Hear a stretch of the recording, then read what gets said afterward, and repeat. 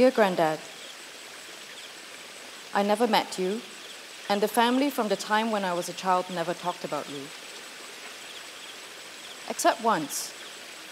Dad mentioned in passing that you had died in China in the 1940s, and for some reason, had a monument built to you.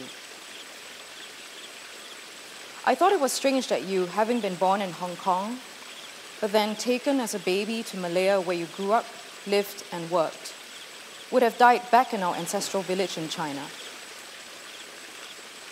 Your father had left the village at the turn of the 20th century, along with a wave of migrant Chinese laborers headed for Southeast Asia, America, Australia, and Africa. And why did the family never talk about you in the 60 years since your death? Why does Grandma's gravestone not bear your name? 10 years ago, when I was going to be posted to China as a foreign correspondent for a newspaper, I pestered Dad and his older brother about you. They were reluctant to talk. One Chinese New Year, on my visit home, my mom handed me a black and white photograph. The man in the photograph stood confidently, hands on hip. He was not tall, had a high forehead and thick lips, and a camera was slung around his neck. Another photographer in the family? I was intrigued. Eventually, oldest uncle coughed up a letter from his drawers. It was one of many letters relatives in our ancestral village had written to us over the 60 years, but we never replied to them. The family wanted to forget you, forget China, and forget that chapter of history. I called the only phone number on the letter and introduced myself as your granddaughter. They thought I was lying and tested me by asking me to name your 5 children. On New Year's Day in 2011, I got on a bus in Hong Kong and rode 7 hours north to Meizhou City in southern China. I looked around the old town. Are these the same roads you walked? The same things you saw? I took a van back to our village, going past the jetty that great-granddad had left China from in the late 1800s. And the same steps you must have walked back up when you returned to China in the 1940s. I met our relatives. I found the house that great-granddad had built and where you had lived when you returned. I looked for traces of you and observed the rituals in this 100-year-old house where our relatives farm, live, gamble, and sometimes eat rat for breakfast. I asked them how it was that you came back here in early 1949, in the final months of the Civil War between the communists and the nationalists in China.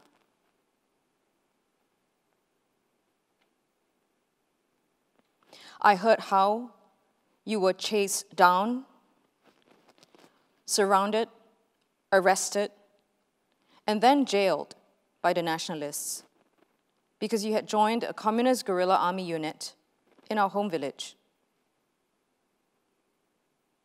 I learned how you were eventually executed in July 1949 by the nationalists, just 2 months before the communists declared victory over China. Your side won the war, but all that remains of you is a monument to our village, in our village, to your martyrdom. And this photograph.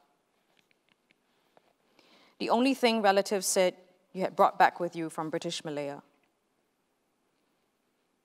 It was your prison photograph. It bears your detainee number. Your eyes seem to have lost the luster they once had. Painful as it was, oldest uncle began to open up. We found old family photo albums. In one picture, it looks like you were in your high school volleyball team. You were squatting in the front row, first from left, posing as if you were trying to keep the hairy mole on your left arm in the shadows. I now know that mole was how your body was identified from amongst the corpses in the mass grave you were left in after execution. I now know that in the 1930s, you had been a school principal and then a leftist journalist and photographer in northern Malaya. You were a community leader. By all accounts, you were an advocate for social justice. Like most overseas Chinese who still cared for China, you and Grandma did theater in the streets to raise money for the anti-Japanese war in China. You were arrested and waterboarded by the Japanese for this. They hung you from a tree. You survived and continued being active in politics, culture, and in intellectual circles. When the British returned after the war, you were part of a wave of anti-colonial sentiment. You made anti-British speeches. You became the chief editor of a leftist newspaper in northern Malaya and published anti-British editorials.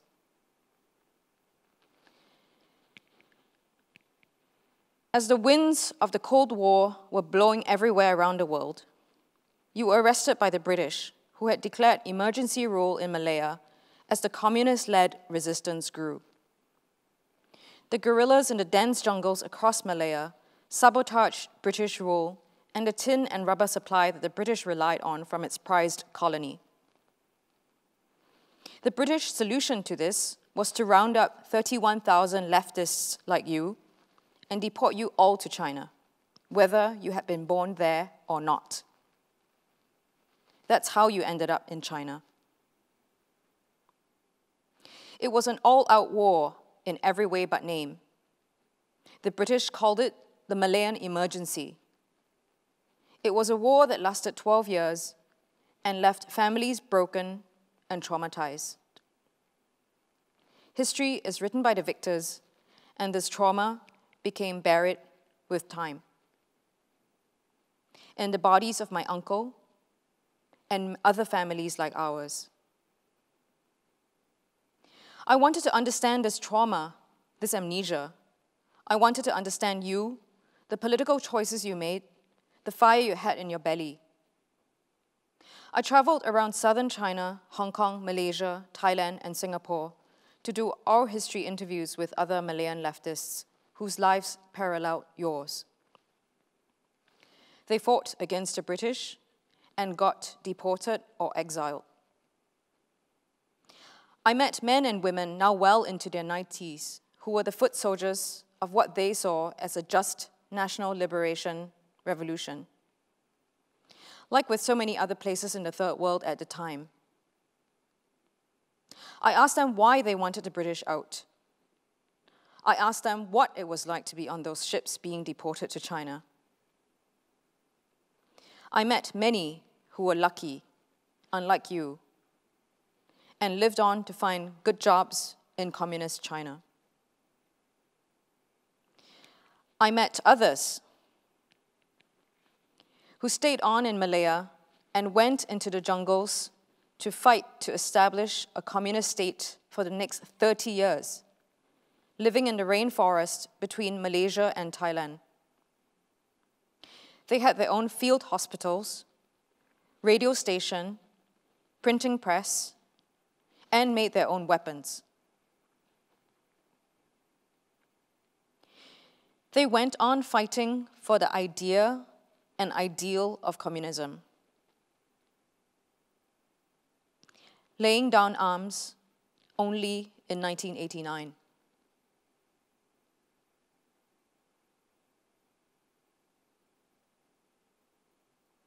Some remain exiled today in the jungles of southern Thailand. They gave their lives to a failed revolution, and most are now fading from the scene. I drove around northern Malaysia and southern Thailand, in the towns where you had lived, worked, and also in the so-called black areas, where the communists were active, where they had ambushed British soldiers, shot British rubber estate managers, where they hid in limestone caves, lived with tigers and elephants in the jungles. I visited the old tin mines founded by the British and that jail where they had kept you.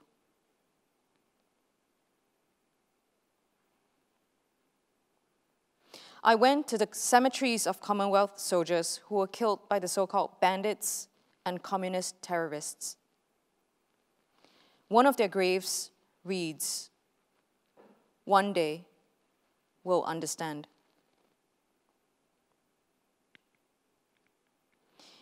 In our family, this buried chapter of the Cold War left grandma and great-grandma to raise your 5 children without you. I feel I can understand the choices you made in those turbulent times of big politics. The family now thinks the genes skipped a generation and your sense of social purpose passed on to me. But grandma must have been very angry when she said, "You chose politics over family." And she must have been thoroughly heartbroken to lose you. She never remarried. One day, we might understand. Just to contextualize the conversation that we're going to have, I would like to share about 2 projects and just give you a little bit more information, background of where it's derived from, and perhaps some of the themes that we can discuss later on in the conversation. So here, as you can see, is the front poster of a little exhibition that I did last year. It's called Unauthorized Medium. It was curated for an organization called Frame of Frame in Amsterdam, and it ran from the 15th of September to the sort of late November last year. So the way this exhibition came about was that I was first invited to curate a show about Southeast Asia, was the way it was phrased, or with artists from Southeast Asia. And I was quite loath to think about curating a survey show. It's not really my thing, and also I think it was sort of beyond the feasibility of budget and size of the space to really do such a project justice. So I was trying to find another way through that sort of question, like how do we work with artists who are working in relation to Southeast Asia without directly saying, here's, the canon of artists of Southeast Asia that you should know about now. And so I was doing a lot of research, and I think it struck me at that point of time that, it was really interesting that artists were addressing in very varied ways and very different methodologies, a kind of idea of archive and responding to an issue of archive, but in ways that you might not even frame as being about archives to begin with. So I'm just cycle through some images so you can see that. So here are the participating artists. I'll let you read that on your own. And we also had a public program in September and November at the beginning and end to sort of bookend it. So when thinking about archives and the works that these artists were doing, then they were approaching it in very different ways. Some artists were approaching the archive as a resource. So they were working in very processual methods where they would look at research and building research through the project that were presented. Some artists were thinking about archives in a much more broader philosophical term, such as, is I guess the digital realm, what might happen with obsolescence, what would happen if the world became a pile of hard drives, and the digital mind was in a way a representative of a broader cosmology. And other artists were also looking at the world around us as perhaps other types of archives, such as perhaps the land, perhaps the resources that are running out, perhaps the skin. If we're thinking about embodied histories, perhaps looking at the skin of a person might give us an indication that there is a different type of archive at work here. And through this, I think what was really interesting was also how artists were highlighting the glitches in the archive. So archives having negative space, absences in the archive, misfilings in the archive, things that were kind of misnamed or bits of information that were incomplete. And this became a way to generate artwork and artistic questions. So here's a show. Forgive me, the resolution is a bit low on this. I hadn't quite realized your screen was really massive. So I'm just going to cycle it and see. It's a group show. And so we have, installation, video, photography, Again, mixed media installation here. I'm just going to let it pause there. And I think as a group project, some of the questions that were derived from it are what materials are allowed to be recognized as archival records? What groupings are there allowed to be validated and recognized as an archive? And so artists would address these different issues through the way they approach the archive. So socio and political issues linked to memory, such as wars and genocide and legacies of trauma and tradition. They would think about the notion of organic archives, such as in embodied histories or endangered nature.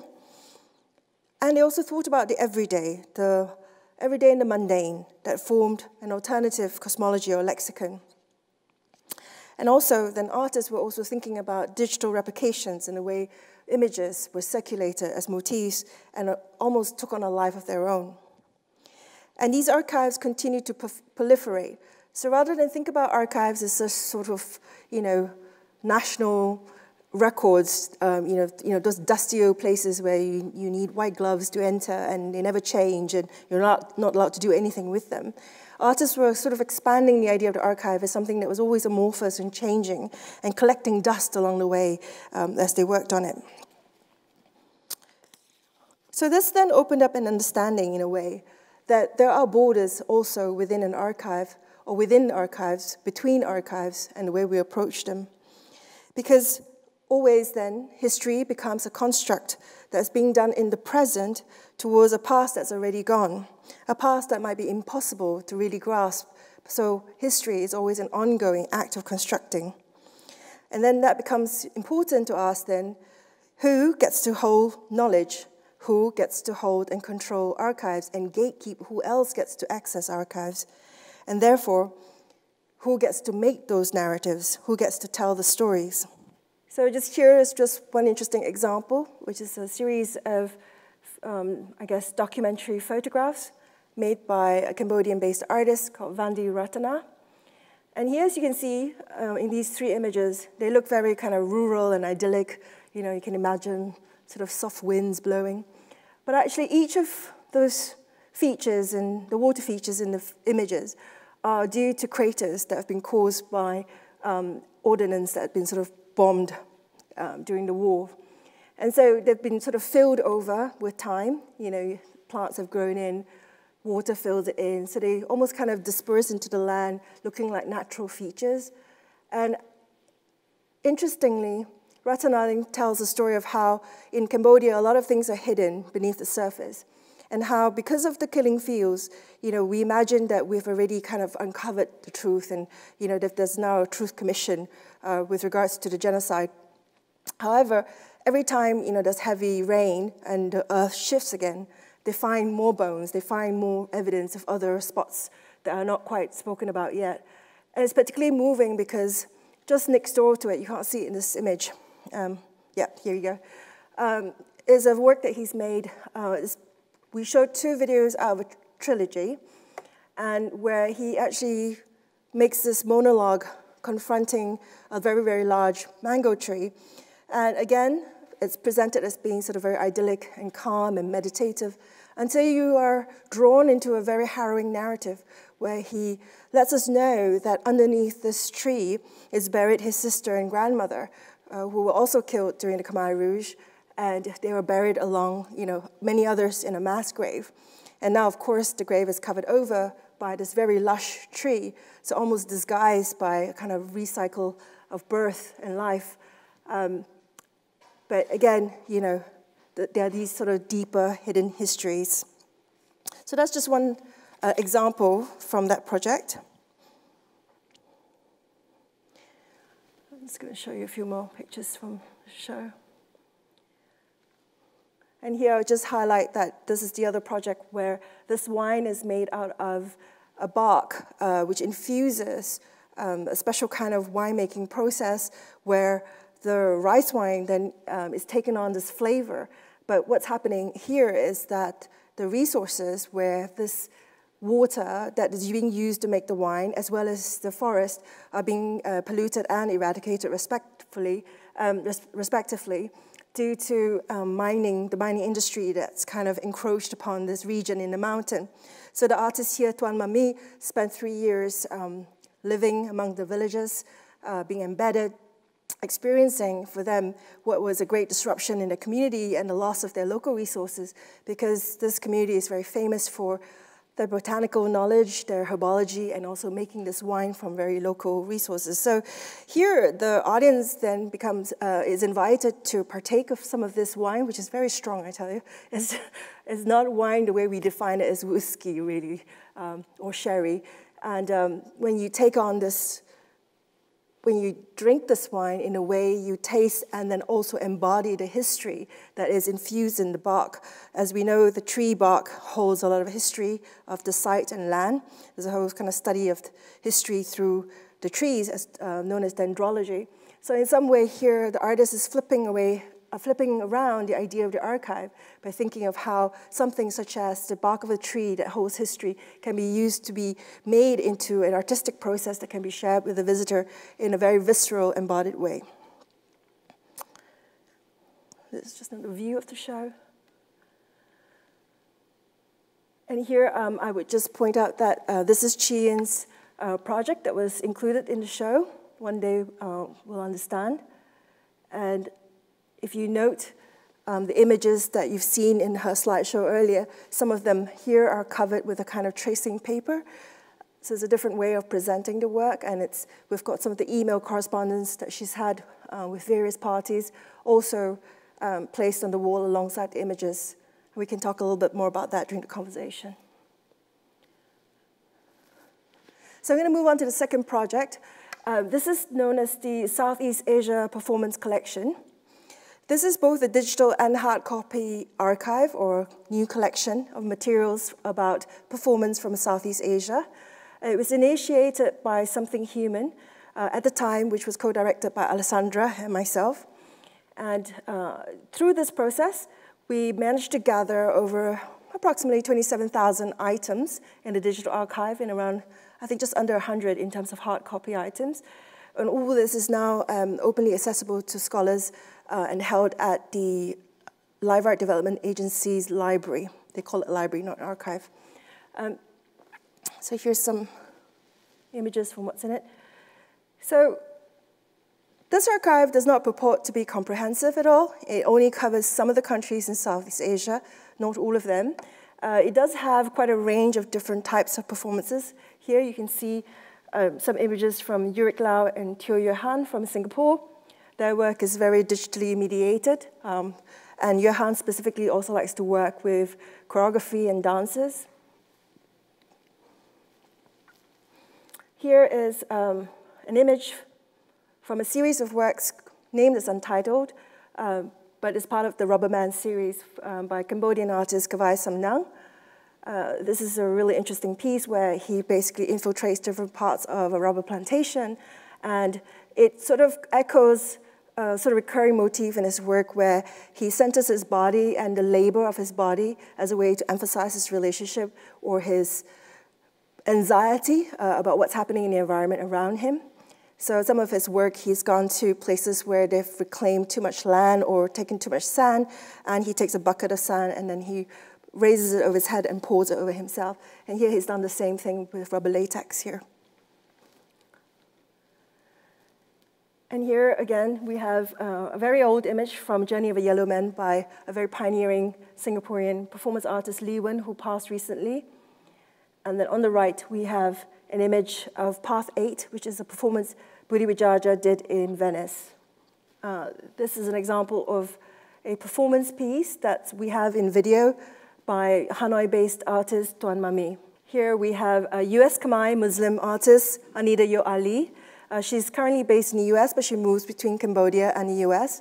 And here is an image from a kind of long ongoing series that she has called The Buddhist Bug, being of, I guess, the sort of refugee identity, but also being Khmer and Muslim and female. This is her way of using a kind of post-human hybrid identity and a persona to go back to reconnect with the land of Cambodia. And she cites herself in various locations, both outdoors and interior, through this guise of the Buddhist bug.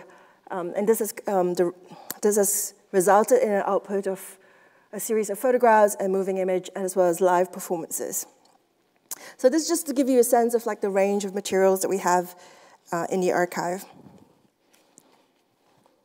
So I think the reason why I've mentioned this last project is to really just sort of trigger off some questions around what is involved in the exercise of building an archive. I mean, why did we want to do it in the first place? And it stemmed from the fact that, you know, at that time, Something Human was curating a lot of live art in London, and we were also thinking of different ways and methodologies of bridging the live art scenes in Asia and in London. And one of the things that we did was to go to Allá's library and do a catalog search, and we were surprised that actually there were very few materials from Asia and practically none from Southeast Asia at the time. So this, again, a negative space in the archive made us ask, you know, what do we do to bridge these dialogues? And perhaps one of the ways that we can do is to bring some of that material over here. Because in Southeast Asia, while there are a few sort of emerging institutions now, a lot of this material is kept in individual archives, sometimes, you know, under the bed in a shoebox, sometimes in a back room of a small independent gallery, as in Java Arts, which then had a big fire and lost over 100 items. So they're very sort of fragile, they're inaccessible unless you know people, and you have to make the journey there to look at the materials. So one impetus was, if we were to build this archive, then scholars and artists and curators here have something to respond to. But of course, that raises all sorts of questions, such as how do you collect? You know, where do you start? How do you gather? And how do you think about documentation? And where is the work? If a documentation of a performance that is past, is the documentation then itself now the work, if we were to emphasize that in an archive? And following then, there were questions. How do you sort this material when there's 27,000 items? How do you organize that? How do you index that? How do you, you know, again, like for example, one of the questions that seems really simple, like, should we, you know, demarcate all the artists into nationalities and countries and make that the organizing principle between how you organize photos? But then even that proved difficult. We were like, well, here's Anita. She lives a lot in the US. She also works a lot in Cambodia. How do we do that? In the end, we decided, right, we're just going to go with their names, and then we'll create sort of tag clouds around an Excel sheet, and eventually, hopefully when all this goes online, they will find some way of tagging and categorizing that allows for a kind of more plural approach to categorization. So here, I guess, I'm just trying to put forward, you know, a few thoughts around the potentials and pitfalls of what archiving can do. And in a sense, you know, even when you assemble all this material, there's still much more material out there that isn't assembled, perhaps cannot be, because it was sort of before the time of documentation. And so in some sense, even where we're trying to write and create this sort of very nascent Southeast Asian art history, there will always be gaps, there will always be imperfections and misremembering.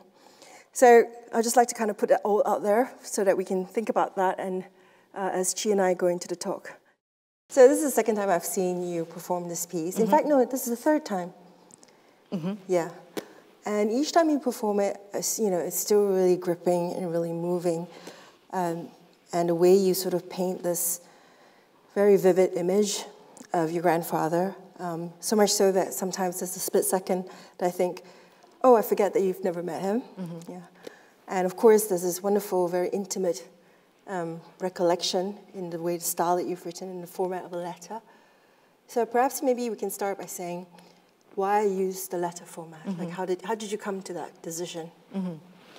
Yeah. So I mean, obviously, my main form, I suppose, as a practitioner is photography. But I did start out as a writer, and I guess, you know, this project is very personal to me, and I kind of started having these conversations in my head with this grandfather I never met.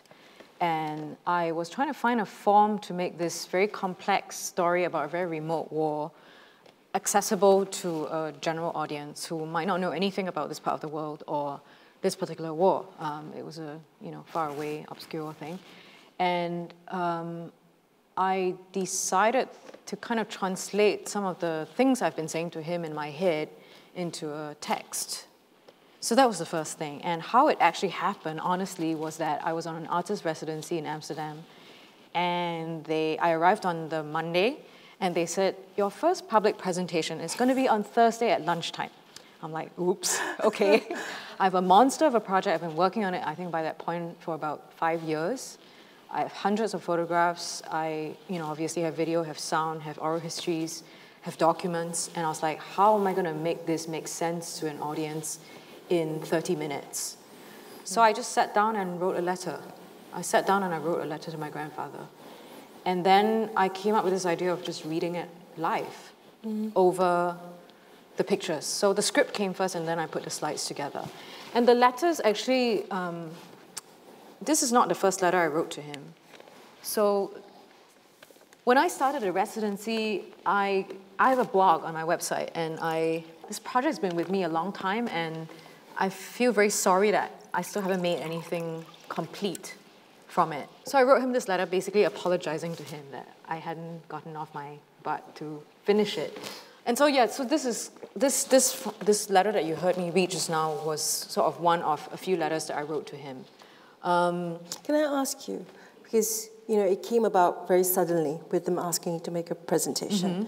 So obviously you have all this material and these ideas churning around in your brain for a while, and then you sat down and wrote the letter. And the first time you wrote it, was it quite emotional, I would imagine? Yeah, it was quite cathartic, actually. Yeah. And it was kind of, so the bulk of what I read just now was written in that one sitting. Wow, okay. So it just kind of, yeah, it was quite cathartic. And I was trying to find a form that didn't feel not authentic. I still wanted it to feel not too contrite. I do have these conversations with him in my head, and I'm not saying anything that I feel is too forced. So I feel comfortable with this form. And in fact, now that I'm working on a book, I think the text of the book, at least a part of it, will be in the form of this letter as well. And I've been asked several times by other people whether he writes back to me in the book. And I'm like, actually, no, I think that's too spooky. And it feels false because in my head, he doesn't speak back to me. Right. Yes, I'm not even sure he speaks English. Right. So, but when I go pray to him, I speak to him in Chinese, but you don't write to him in Chinese? But I mean, my English is my main language, so it, comes out more organically in English for me, yeah. Right. There was this other letter, which I think you've read also on the blog, and it was this other one where, again, I wrote organically, cathartically, just before getting a flight back to Singapore, where the story is that his portrait. Yeah, but hang on, I think just a second before, because I know this is a really fascinating story about how you carried the portrait, but I really want to unpack that a little bit more. When you've written something very personal, I can imagine when I write letters, it's kind of a bit of a lost art now, right? But when we do write something, we write it in our journal, we write a letter, it's incredibly personal. But how did you take that sort of step to say, actually, this is what I want to share? And also, when you share that in public, in your mind, how do you think that's at work? Because I do think that it has a very interesting sort of effect in terms of an audience listening to it as a performance, because it creates an immediate intimacy. We're sort of viewing him through a lens that is through your eyes and your very intimate longing, in a way, to know him. It's very powerful. Do you feel I guess, in your foray as an artist, that it's a very different experience you're creating from being a documentary photographer, for example? Yeah. Well, I've never thought of myself as a performance artist, first of all. And I'm still a little shy about calling this a performative reading. But I've become aware that this is in the kind of vein, in artist parlance, is in the vein of a performance lecture. But, basically, I kind of realized that the voice and the live delivery of the letter has a lot to do with how it affects people. I've done this in different countries, and on several occasions, even in New York, in an auditorium full of very hardened New Yorkers, people cried. And I'm talking about my grandfather from way back, from 70 years ago, and from this remote part of the world. They've never heard of this war, but there's something about sharing family histories that somehow people connect to. There's a universal element to it that somehow moves people. And I think, you know, again, it's about making this complex story accessible to people who don't need to know anything about the specifics of this conflict. Yeah. And I have had a habit of letter writing from when I was a teenager. I was a very deep introvert, and writing letters, this was pre-email, so I'm not as young as I maybe look, but so this is pre-email, and I was a deep introvert, and I couldn't verbalize a lot of my thoughts. So I used to write letters to my teachers, my friends, people who were much older than me, because I was seeking understanding and I was seeking communication. So the letter writing became a form for me, and then email came along, and that changed my life, because then I could write letters in real time to people. But in some sense, I think the letter writing process is interesting, and the dynamic of it as well. It's quite Lacanian in some way, right? Because letter writing is, you're always writing to a projection of how you view the other person. And we don't know, like, you know, in the past, you send off a letter, and there's always this question mark, are they going to get it? When are they going to reply? Do they read it the same way that I intended? There's always this sort of gap. There's this sort of impossibility of that dynamic ever truly matching. So I think that, in a way, is really interesting, in a way that it reflects the sense that you can't actually reach him across, you know, I guess a spatial, temporal chasm of time, and I just wonder whether, I guess, through that exercise, do you feel that you know him more in a way? In letter writing, yeah, I think there is that intimacy of speaking to him, yeah. And how does that shift your practice? Because I think before being a journalist, right, you spent some time being a journalist, you were trained as a historian. So I think the discipline of history is quite different.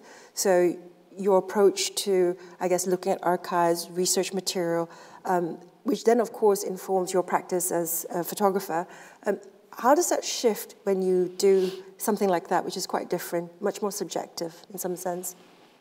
Yeah, I mean, obviously, I was trained I started off as a photographer, then I trained as a student of history, and then I became a writing journalist for almost 10 years, and then became a documentary photographer. So always sort of in the service of seeking truth and seeking supposedly objective facts.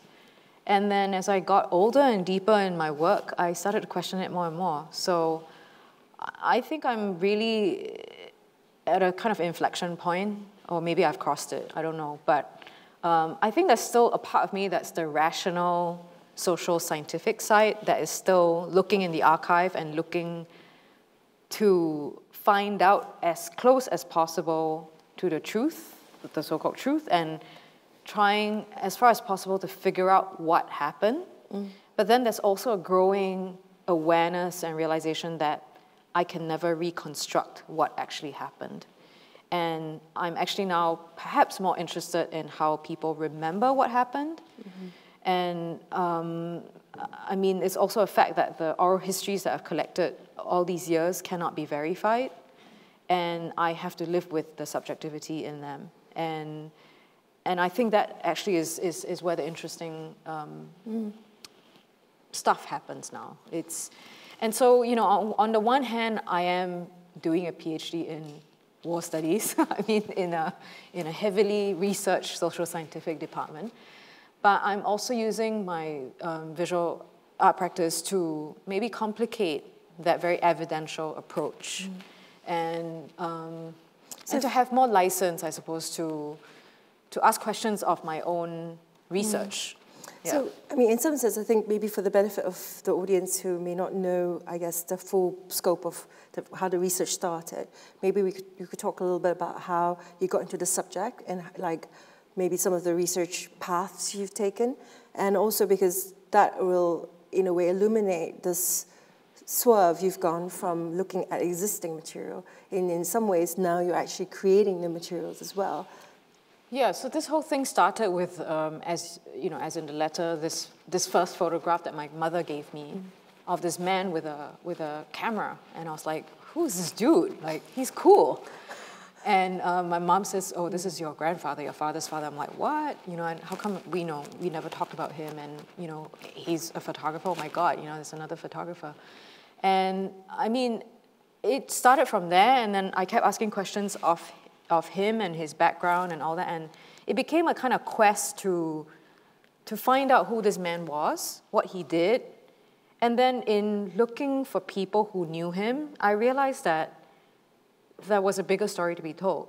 The bigger story was that the dominant narrative of this war, the Malayan emergency, was that it was a very triumphant, effective it was a very effective counterinsurgency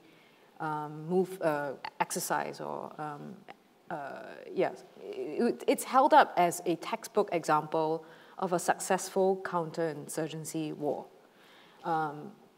And it's still celebrated like that in Britain and in Singapore and Malaysia, because the current independent states of Singapore and Malaysia inherited basically the mantle of the Brits. And so on the one hand, you have this very dominant narrative, and on the other hand, you have the fading voices of the left, who haven't had an equal play, I suppose, in the mainstream narrative of this conflict. So I realized that I had a bigger task, which was to add some of these voices to the narrative, because they were missing. And so initially, I was trying to find people who knew my grandfather, who could tell me something about him. And eventually, I ended up meeting people who were of his generation. They were all on the left. They had the same ideology, whether they were card-carrying communists or not. I've never been able to prove that my grandfather was a communist, Malayan Communist Party member. So I ended up just doing oral histories of them, and I've ended up sort of collecting their documents. I've made their portraits. I've basically effectively created little archives for each of these people. So in that sense, I've become an archivist, and I'm generating primary material. Yeah. Yeah. And I think it's interesting just now you use this term unverifiable archives. So in some sense, you're creating archives out of subjective first-hand material, such as oral histories and so on. But I guess I want to kind of dig deeper into that, because in some sense, aren't all archives to some extent unverifiable, because they're taken from a specific point of view? I'm thinking of how you were saying just now, like, you can't find any evidence, written or otherwise, that your grandfather said, yes, I am a communist.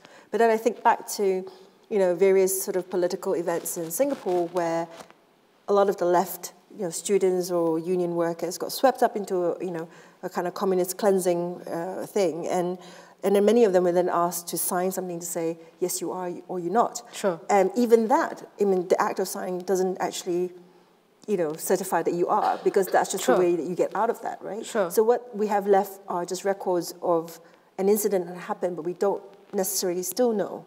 So I'm just wondering how you, as a historian, so I mean, as a historian, as a journalist, I think that's broadly speaking, there's this principle of triple verification. So if you can counter-check something 3 ways, then it counts as a fact. Yeah.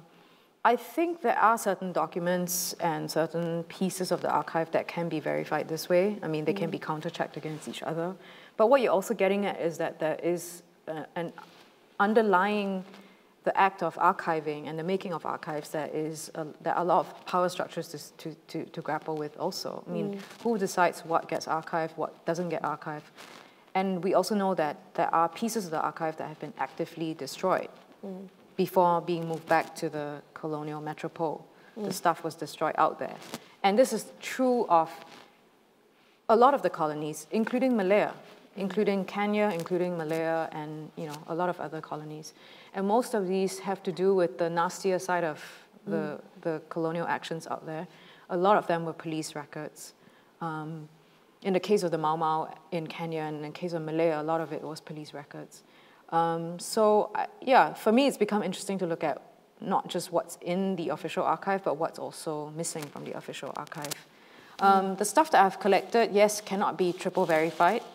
And initially, I was going to try to cross-verify them with the official archives, but I'm not sure that's going to work at all now. So I think I just have to accept them as subjective accounts. They're oral histories, and they are personal memories told 60, 70 years on. They are faulty, they are fallible, and I'm going to treat them as such. Yeah, and yet without them, we lose a very valuable strand of narrative. Yes, without them, we have a basically one-sided story of this war. I guess maybe this is an interesting point to segue back to the way you presented the project, that particular iteration for unauthorized medium.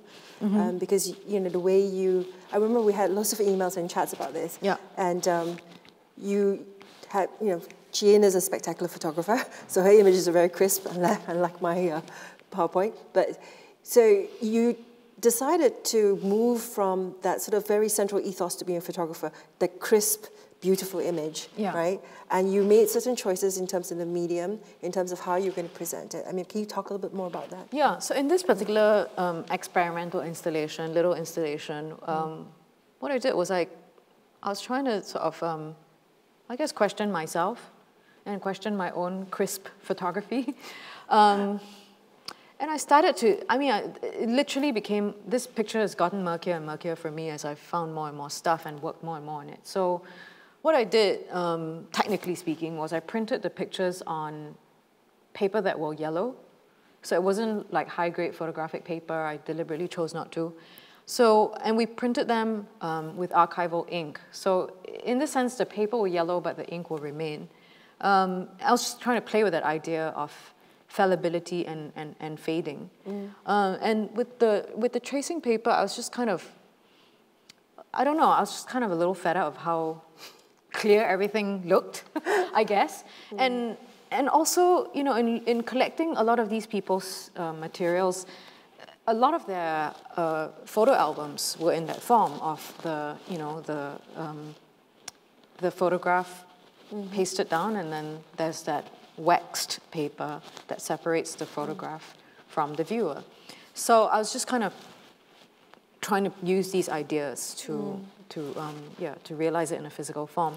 And alongside that, we had pieces of text, some of which were pulled from the official archives, some of which were transcripts of pieces of the oral histories that I had done, which particularly moved me, and which relate to either the objects or the portraits that we put on the wall.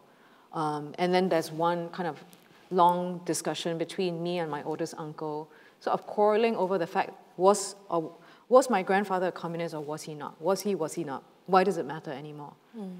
Maybe it's not such a bad thing to be a communist in the UK, but it's a really bad word in Singapore and Malaysia. Like, you're condemned if you're a communist. So yeah, So it's an ongoing debate within the family as to, can we call him a communist or not? It's actually politically dangerous to have a communist in your family. And just to give a little bit of context, I guess, in Singapore, we had two, I guess, operation campaigns, Coastal and Spectrum, and these were things that were kept very quiet about. So when we were growing up, you know, no one really talked about it, never heard about it. So it was a complete shocker when suddenly, we're past the years of, what do you call it, confidentiality and so on. And so papers were released. Because Singapore actually has an ISA Act, Internal Security Act, which allows people to be held indefinitely without trial. So I think the first time I heard about that was in the 90s, and I thought, oh my God, I didn't know we had that, you know, and we actually have at that time maybe about 4 or 6 people held. But subsequently, you know, what's come to pass is that one of the political prisoners was held for 32 years and only recently released. And 32 years is a long time to be held for not wanting to admit that you're a communist while being thought of as a communist. So that's, in a way, how potent the word communist is. So what do you think it was like when I discovered that my grandfather was a communist, and I was badgering my dad to talk about it? You know, he was like, "What?" But do you think the silence is because of that? Like, of course, yeah. I mean, like I said in the reading, you know, part of it was the general the overall sort of political climate didn't allow you to admit that you had a communist, you know, not even a leftist in your family. And I think the other half of it was that my grandmother was just heartbroken and she just wanted to forget this man. I think that's what it was. I mean, and she ordered the kids never to talk about their father ever again. So, you know, and as you saw, you know, her grave doesn't bear his name. So it was like she was never married, which I find, I mean, it's like heartbreaking. When I go and see her, I mean, I never realized that until I started doing this work. And you know, the fact that she lived with this kind of blank in her life, and she never was able to remarry because her mother-in-law apparently was extremely strict and never allowed her to see other men. And you know, so it's multiple layers of of trauma and hurt and fear of, bigger politics all wrapped into it. It certainly underlines, I think, the kind of political risk and how it actually impacts on the personal life. Yeah, and it's interesting when people talk about trauma passing down 3 generations. I mean, I've been asked at the previous talk that we did together whether I feel personally traumatized by what my grandfather did. And I think at the time I said, no, I don't think so. I think I'm pretty well adjusted and, whatnot. But I think it's inevitable that it remains somehow because the way that my father became, very apolitical, very conservative, has a lot to do with what happened to his father. Had a lot to do with the fact that his father died when he was 11 because of his political convictions, and that his mother banned him from, not just talking about his father, but from being a participant in any school politics or any kind of civil society activism was taboo, was a no-no in the family. So what do you think now? I mean, do you admire your grandfather for his politics? Yeah, so I mean, I am in danger of overly romanticizing this guy, for sure, I recognize that. But I do think that he lived in a different time. It was the era of the Cold War, and I think you did have to choose a side. And I think I often ask myself, if I had lived then, what would I have chosen? I think I probably would have done the same. I mean, yeah, so that's just how it goes down. But also, some other people have asked me sort of, why are you so obsessed with finding out more about him and, all that, despite your family's not wanting to talk about him. I think there's a personal dimension too. I think, growing up in a very conservative family, my dad was a traditional Confucian Chinese father. No emotions, no touch, don't do anything political, just study and do well in school. And he even said to my sister, girls don't need to study so much. Just do well in school, get a job, become a school teacher, marry well, buy a house, and have 2 children. Okay? So that's how he was, or how he is. And I basically checked all the wrong boxes. So for a long time, I felt very misunderstood by my own family. I was kind of a troublemaker, young reporter in Singapore at the time, writing about migrant labor rights abuses. I was, active in civil society. I was always active in slightly political, socially engaged causes. And my own family didn't understand that. They were very disapproving. They often, would say things like, why are you, don't you have better things to do? Why are you such a troublemaker, Singapore's not a place where you do this kind of stuff as a young person. You just, don't. It's probably pretty normal here. But, so when I discovered this man, it felt like, hey, actually somebody else in the family has trodden this path before and did much greater things and took much bigger risks and made decisions that led to his death. So actually, it's okay. There's something about lineage there, isn't it? Yeah, I mean, of course this is reading backwards, and of course maybe it's a little contrite, but I do feel that if only he was still around, I think he would get me.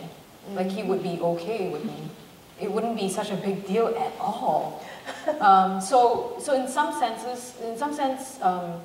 fact that I've now done all this work and dug all this up, and I've kind of showed it to my family, of course. I think they also find that this is a way to understand the way I am too. So for them, now the narrative is, oh yeah, his genes passed down to her. But that's also a very Asian thing to say. It is a very Asian thing to say. You're such a troublemaker because your dad was like that, yeah. So going back to the unverifiable archives, I think it's really interesting because you're talking about the image and the crispness of the image and the veracity of a documentary image, and then how in your visual arts practice you are playing with issues of visibility and deterioration and fading. And also, I think, interestingly, through the exhibition, when we went in November, so many people were encouraged to look, They were touching the paper, the tracing paper. So it all became it left their hands. Rubby and it's the sweat and and also the movement of, wind and bodies passing in that space, So in a sense, it goes back to the whole, I guess, paradox within the photograph image itself, when it was first created in the 19th century, where on one hand, you assume that an image is real because you take an image of something, but then what's purported to be in the image can actually be performative or false at the same. Yeah. So I mean, how do you play with that now? Now having come through this process, when you go back to being a photographer, which you still do in your work with Magnum and so on, how do you have that at the back of your mind? I'm really confused. No, I mean, I'm a little sort of schizophrenic at the moment. So, you know, for some bread and butter stuff, I still do some documentary work, and I still do, you know, a little bit of editorial work, whether through Magnum or through just, you know, magazines coming directly. But, I mean, less and less of it, really. And, no, I think I'm at a phase where I want to sort of interrogate my own self and my own work.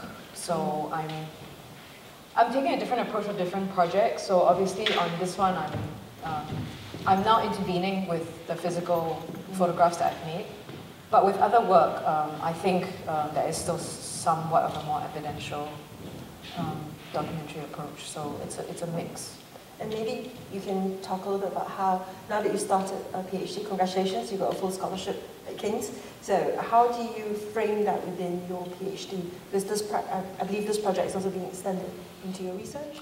Yeah, I'm still sort of reframing it academically, but I'm looking at the traces of the anti-colonial resistance through time and also through landscapes, because the landscape in Malaysia and Thailand, where this conflict took place and where these people were exiled or deported to eventually, it's kind of an unmarked archive of the conflict. So I'm exploring, sort of rephotographing some of those places. And I'm also looking in the official British military archive to try and cite the supposed bandits and terrorists. And I'm looking at how they were represented in those photographs. And are they present?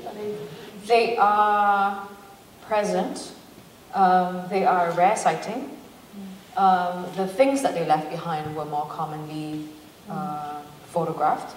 So the huts that they, you know, left behind when they escaped the British soldiers coming, the communist insignia and flags, the weapons they left behind and things like that were often photographed as almost, you know, like trophies or souvenirs by the official British military photographers.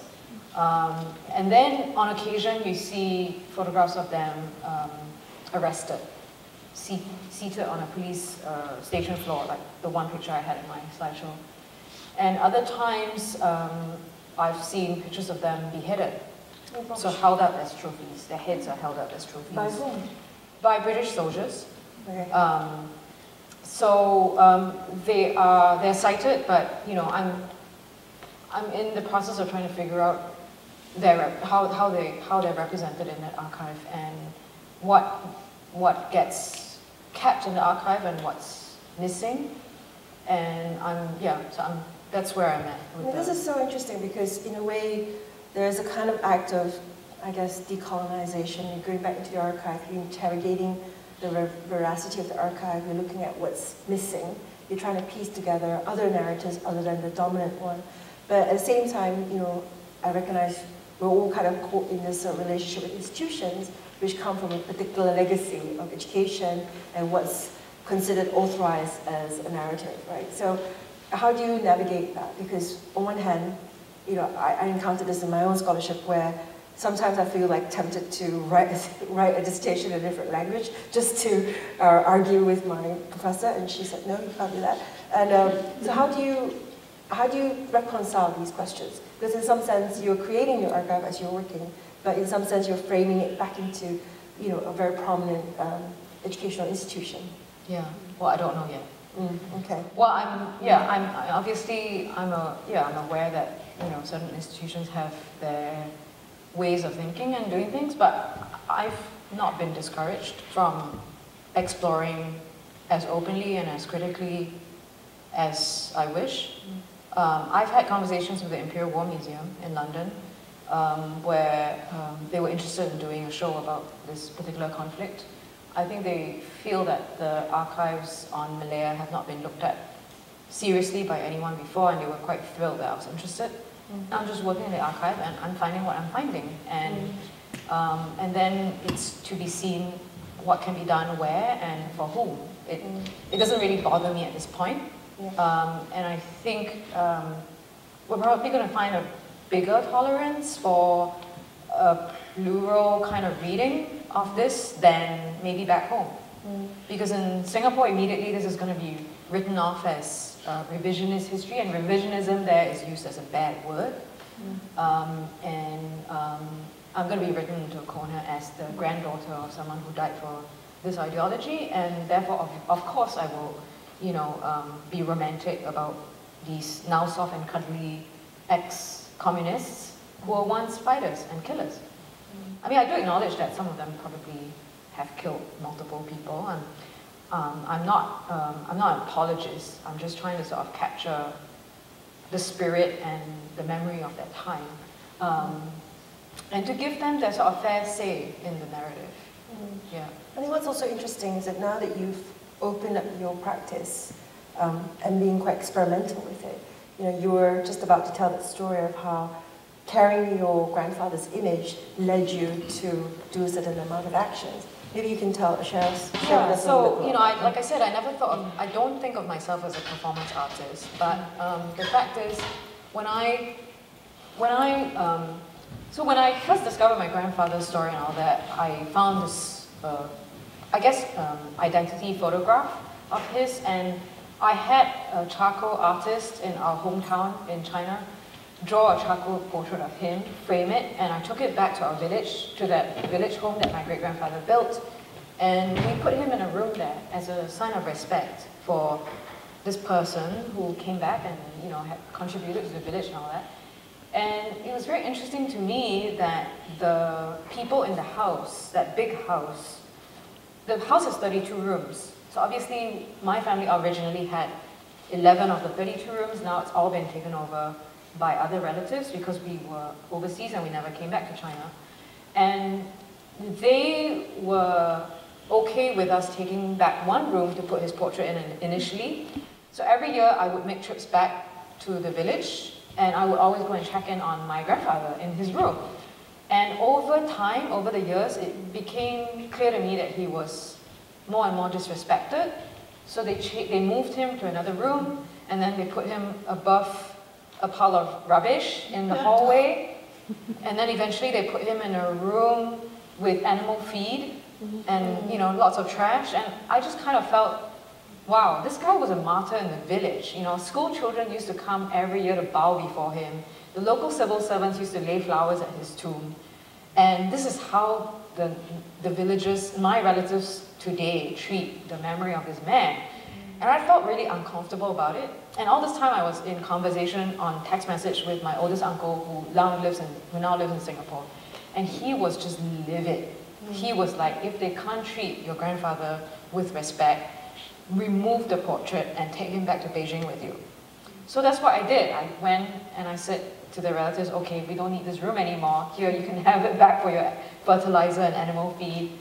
And I'm taking him back with me to Beijing. So I took him back to Beijing. And then eventually, on one trip back from Beijing to Singapore, I wrapped him up in bubble wrap and brought him back without thinking too much about it.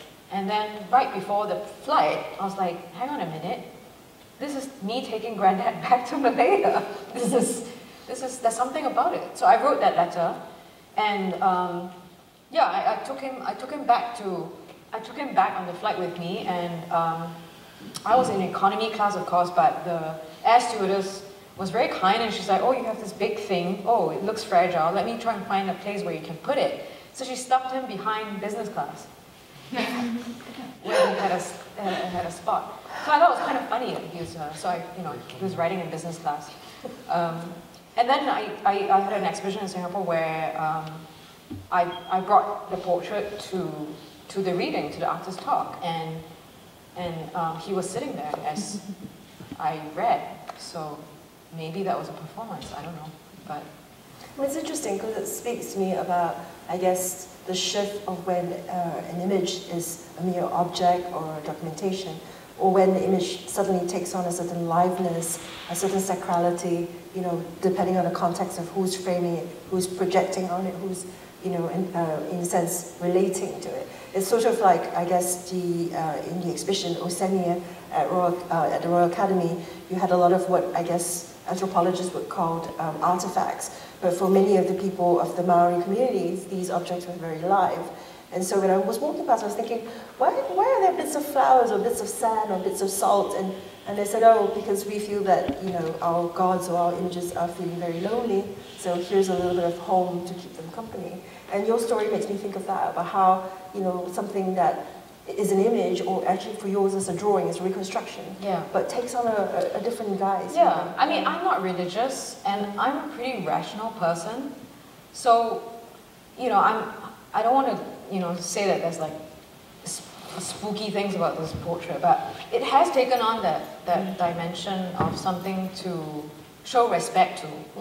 Yeah, so this portrait now sits in my mother's flat in Singapore because nobody dares to hang it on their wall. Like, why is that? It's so it does take on that dimension somehow.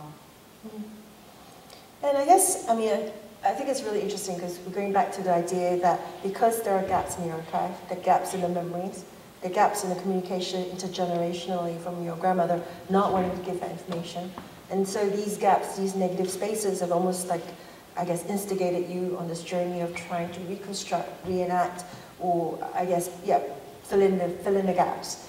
And how have you found that process? Because you were talking about how it's almost a struggle, it's almost an impossibility. Yeah. To fill in the gaps? Well, I mean, it's obviously a race against time because these people are very old, or well, most have passed on. I feel sort of the weight of responsibility in a way to try and get as much as possible that's left. But I also realize that it's impossible to really fill many of the gaps. So I'm sort of trying to bring together existing material as well. There's been a slate of memoirs that the Malayan leftists have written themselves. But my primary interest is with the small people in the movement. I'm not so interested in the leadership because those people, I think, have had their chance to speak. So I'm more interested in sort of the small people whose memories will just die with them if nobody collects them.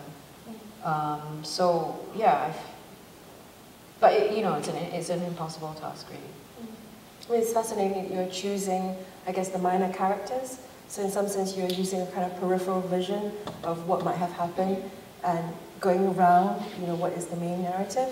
So I think that's really interesting because I suppose that's a very artistic kind of strategy rather than a direct confrontation. Yeah, I mean, it also sort of draws on, Foucault's idea of the lives of infamous men and how they only come to light when they have this very fleeting confrontation, I suppose, with power.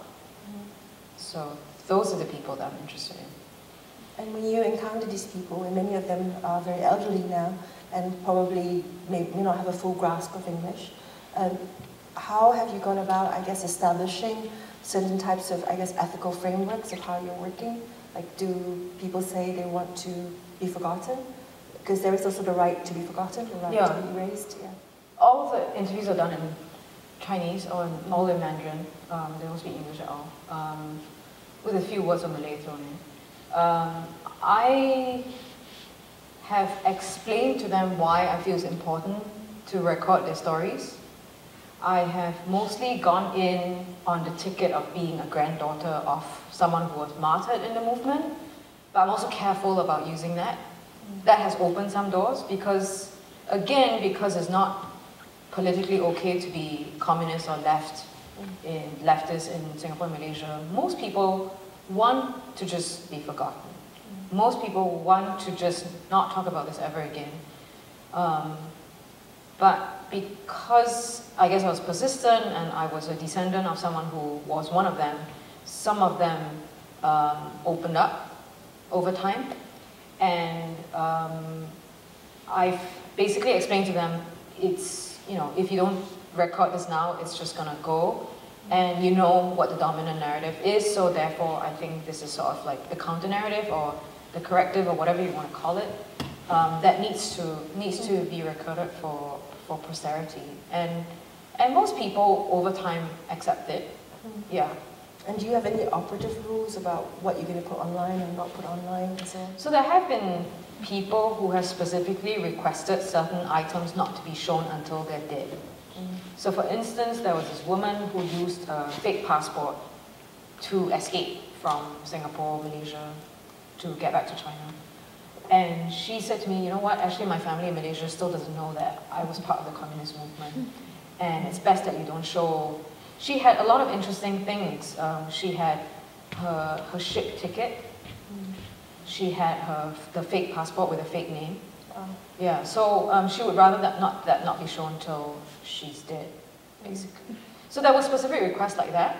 Otherwise, most people were quite happy for me to just re-photograph some of the things they had.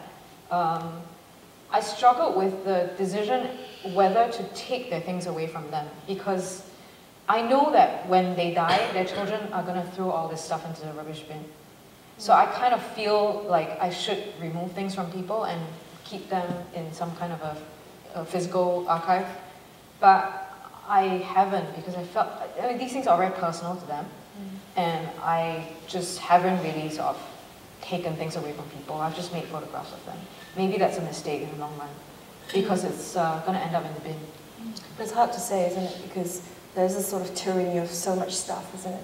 How do you know which stuff is going to be valuable 20 years from now? I mean, we all live. Well, the question of value is, you know, is a very subjective one. To me, it's a record of the war that went on that shaped a key part of Southeast Asia, and it's not just specific to this geographical area. It's, you know, these wars were fought across the third world, and I think we need to somehow keep some kind of a record of them, not just in the official military archives.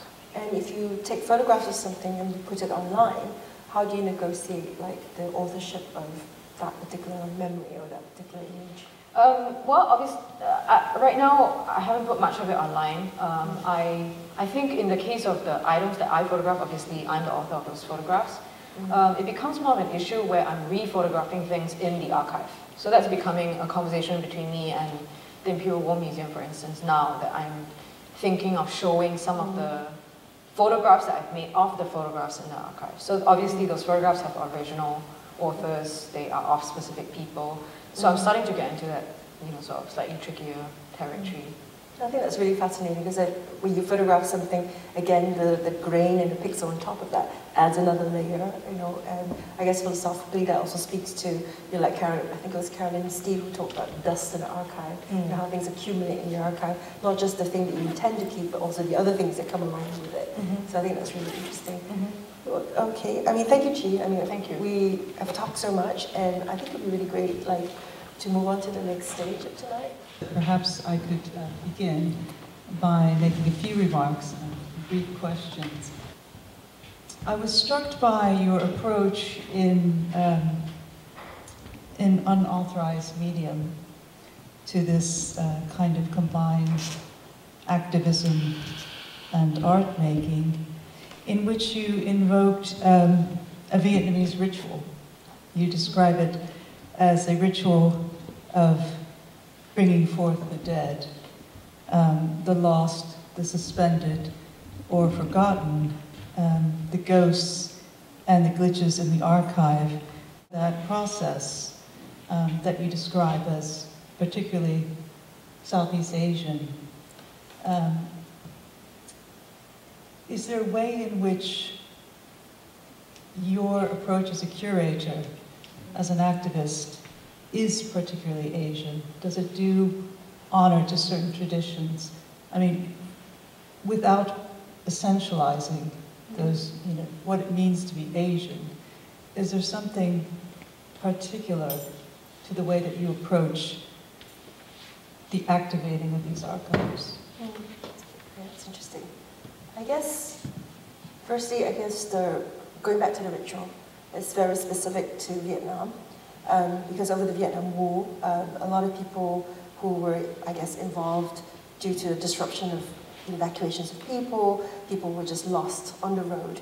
And so many souls were described that way, like they were lost on the road, And in Vietnamese culture, they do believe in ghosts of the lost souls. And so Avong is actually a secular, interestingly, ritual where a family will get together to a room where it has, has been designated as, has that function. And without having a kind of professional medium intervene, the family itself would conduct a seance.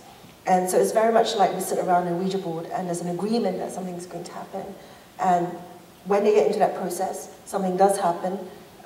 One of the members of the family will suddenly have grandma's spirit, and so questions of inheritance can be resolved, or perhaps they'll be like, oh, where was grand-uncle, where was he killed, where was his body, and then they'll say, oh, it was over there, now we can make peace with the fact that his body was lost. So this is kind of a tradition which I thought was really interesting because it was actually secular. It doesn't come from a kind of ancestral worship, although it sort of speaks to a culture that acknowledges that.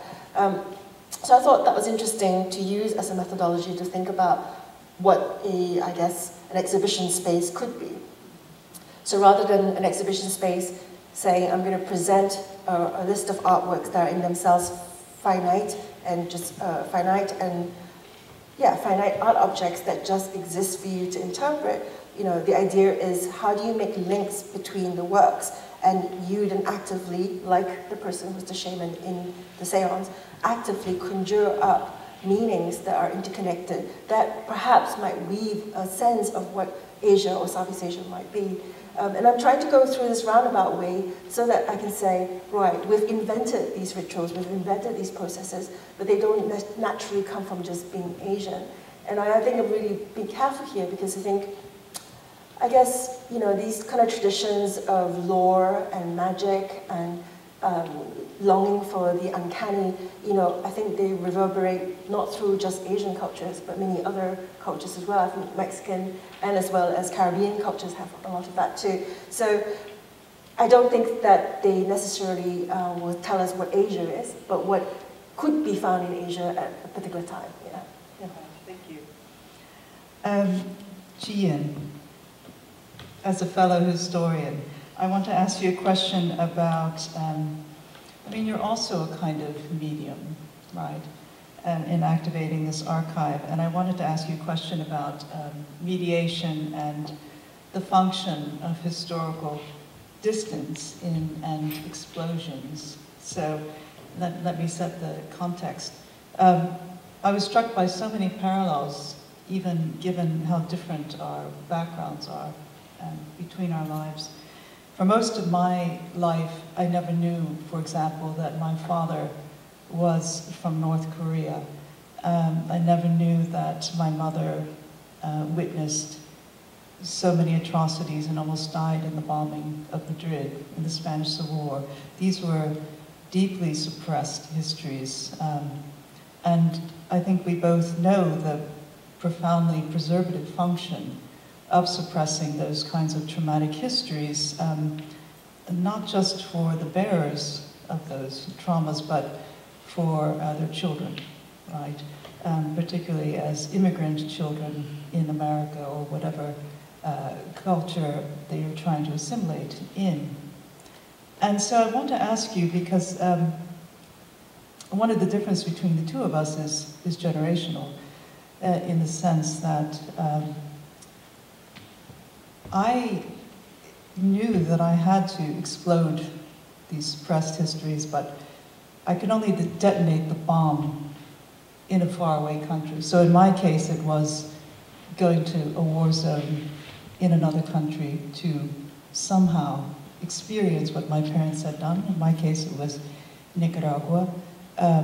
It was also reading through traumatic histories of Holocaust and living in the former Soviet Union as an activist, that somehow I was able to recover that traumatic history, but with the mediation of a faraway culture, right?